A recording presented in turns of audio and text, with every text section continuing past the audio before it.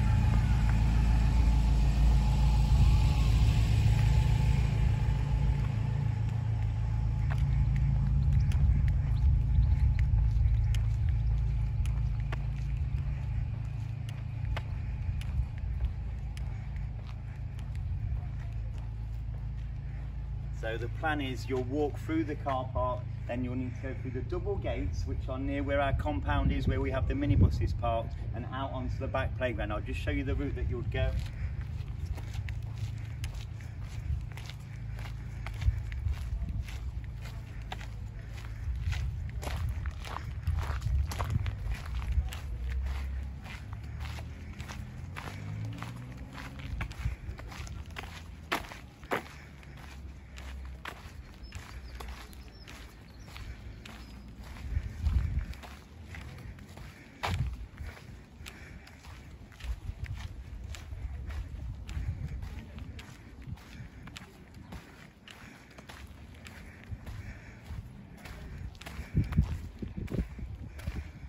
Once you arrive on the back playground, the Year 3 classrooms are just located on this side of school, so parents are allowed onto the playground.